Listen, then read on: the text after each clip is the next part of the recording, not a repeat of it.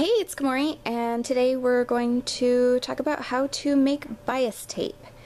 First off, the bias is an area of stretch that occurs at a 45-degree angle to the weave of the fabric.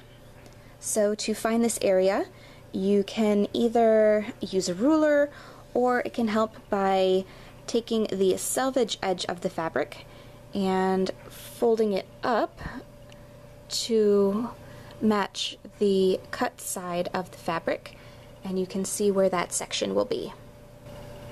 Next, take a clear ruler and either a pen or some chalk and draw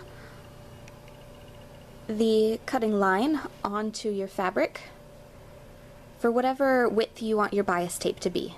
For this project, I'm using 2 inches to create a 1/2 inch double fold bias tape.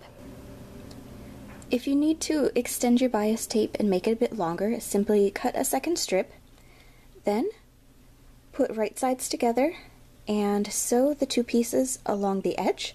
Then we're going to open it up and press it flat. To make the fold of the bias tape, we're going to start by folding the tape in half, putting wrong sides together, and pressing it flat. Then, now that we have this fold as a marker, we're going to take each of the sides, fold them and bring it inward so that it touches the fold mark from earlier on either side, and then press those down as well. Putting the folded sides inward, fold the bias tape in half one more time and press it flat. Bias tape will usually end up having one side that's a bit shorter than the other, and the shorter side is the one that we want to sew down first. For this particular project, since there is going to be an actual end to where the bias tape is, and it's not going to be covered up by a seam or a zipper or something like that, we're going to trim off some of the excess bias tape. Then we're going to fold it over and pin it in place. That way, when it comes time to wrap the bias tape over the edge, the raw edge will be encased. Now we're just going to pin the bias tape all along the bottom of the bodice, and we're going to sew along that first fold line. Once the one side of the bias tape is attached, fold it over and pin it into place. And now we're going to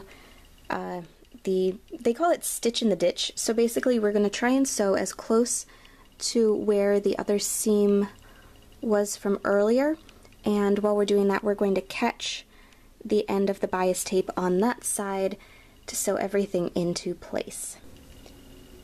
And that's how you make and sew bias tape. For more cosplay sewing tutorials, please subscribe, and thank you very much for watching.